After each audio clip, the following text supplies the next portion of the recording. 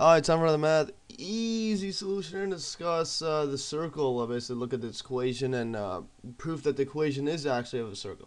What I mean by that is, here's the equation of a circle. If you have x minus a squared plus, let's say, y minus b squared equals basically radius squared. And this, what this is, so what this is saying, if you have basically, this is y and x axis, your circle is going to be something like somewhere around here. Basically, these a and b is basically the shifting of where the circle is. Let's call this y, that's x. So basically, the center point is at a and b, which are these two here. I'll show you how to prove that. So basically, the x-axis shifts a towards here, and then the b is this one right here, and then this r is actually the radius. So this is r, and it's throughout this whole thing. So to prove that it's this, well, let's just rearrange this equation. So if we rearrange it for y, we'll just write this as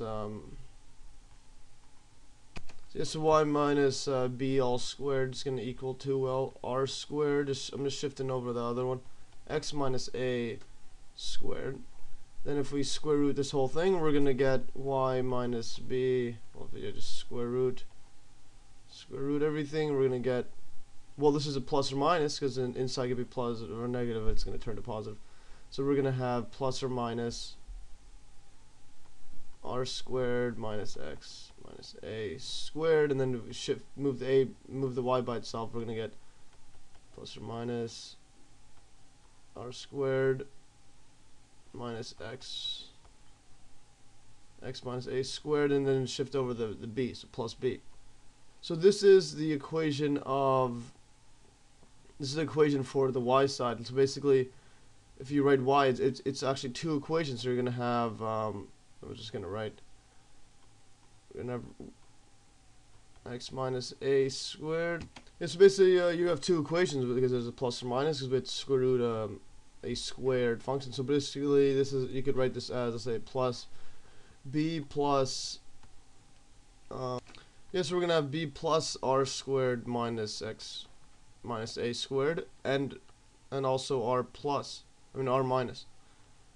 So basically what this is actually, each of these is an equation of a semicircle. So basically if you draw the axis. Yeah, so if we look at this this y equation right here, basically if we put in, let's say this is going to be b, so we're always shifting up b, so we're just going to go, let's say, b here. So then if we were to look at this separate one right here, this function r squared minus, this is x minus a. So basically the largest it could be is dependent on this is a constant. So basically when this is 0, you get their highest function. So basically when x equals a, and then you're gonna get r squared. So when x equals a, this side right here becomes, just becomes r squared or equals r. So basically at, let's say, a, x equals a, this is x equals a, we're basically gonna get, so yeah, at x equals a, we're gonna get y is equal to, well, b plus or minus r. So it equals b plus r and b minus r. So it's right here. So basically that's all it is. If, let's say, r is something like here, so we're gonna have, this is b plus r. This is, from here to here is r, so this is b plus r. And then over here is going to be, this one's here is b minus r. So we're going to have a point right here and a point right here. So now if we look at this one to get where it's actually flat here, basically we have points here. So if we look at the lowest point of basically this function here, the lowest point, we saw the maximum point for x minus a squared. So the maximum is when x equals a, but then the minimum is basically when this whole thing goes to 0. So when this goes to 0, or r squared, this one's equal to 0, this is the minimum, this is the minimum of this. minimum. So basically, if we rearrange this one, this is basically x. So x minus a squared has to equal to r squared, and then if you square root this, x is equal to, well, plus or minus r. So x minus a is equal to plus or minus r. So what this means here, well, yeah, what this means, you could actually just rearrange it. So x is equal to, well, a plus or minus r. So what this means here, this is at the lowest points. So then, if we look at x, so let's look at, it's basically, this is going to equal to, well, at a is plus r and a minus r, we get the minimum of y. So this goes to 0, and we're just going to be left with y is equal to, well, b plus or minus this, but then this goes to 0, so we're just going to be equal to b. So at these points, y is equal to b. So let's look at a plus r. This is x equals a, and this is a plus r. Let's just say what's over there, and this is a minus r, and it equals to b. And the plus or minus, this basically signifies, this is just a semicircle.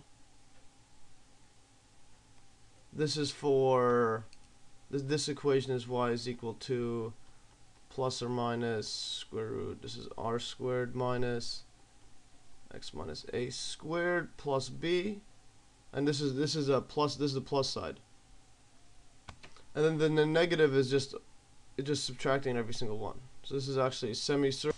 Here I just redrew a better circle here. So basically this top part is the semicircle, and the bottom one is the, yeah, this one is y is equal to basically negative r squared minus x minus a all squared plus b.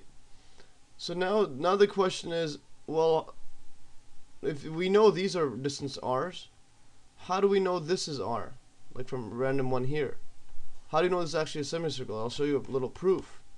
So now here I'll show proof that all points in the circle are a distance r from the center.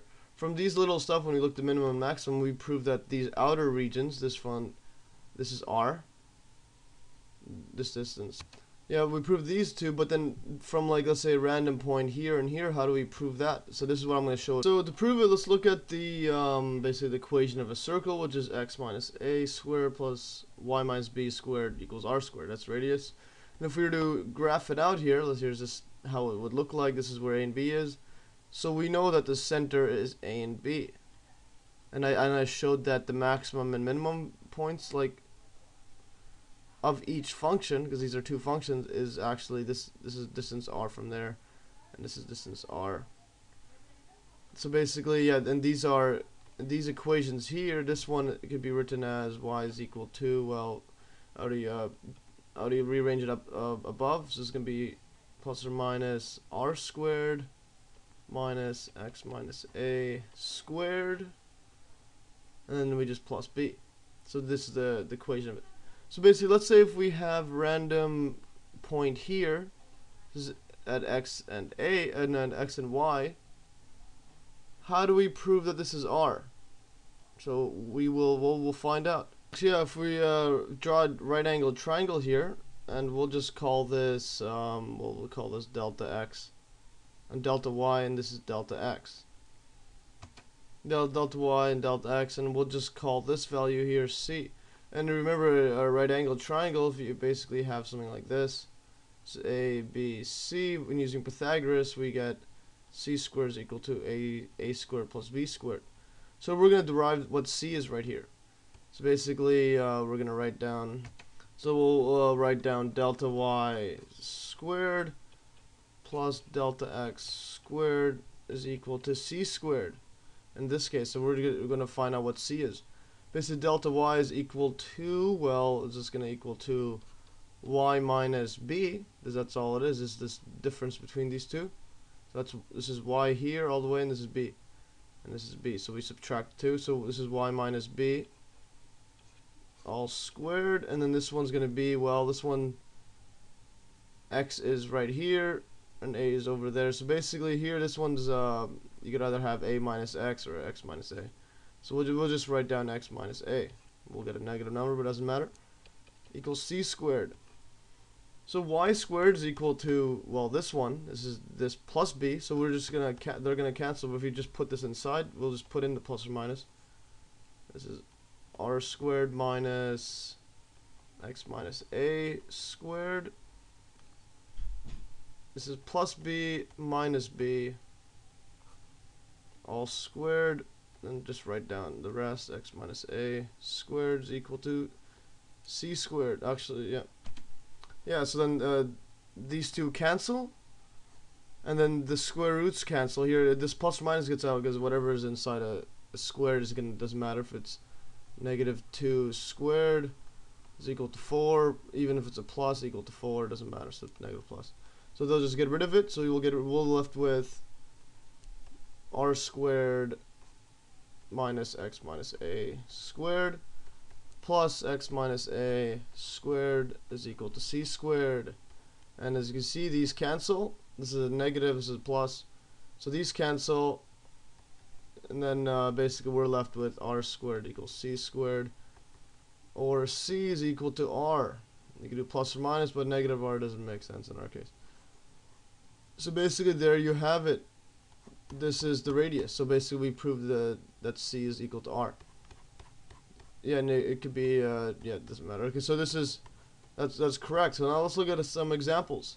So here's an example. A quick one. Write the equation of a circle with the radius 4 for whatever, and it's at the center, and the center's at the origin, or at x equals 0, y equals 0. So basically at the center of the axis. So basically, what this is actually is just, yeah. So all this is just a circle around about the center. This is 0, 0, and this is radius is 4. So basically, if we look at all we do is look at the original equation, and basically we know that, so we know this is the original equation, and then at a and b are the centers. So that's a center. So basically, but in this case, it's going to be equal to 0, 0. So a equals 0, b equals 0, and r in this case is equal to 4. So all we do is just write, well, x squared plus y squared equals 4 squared, or equals 16. So basically this is our equation of a circle at the origin with the radius 4.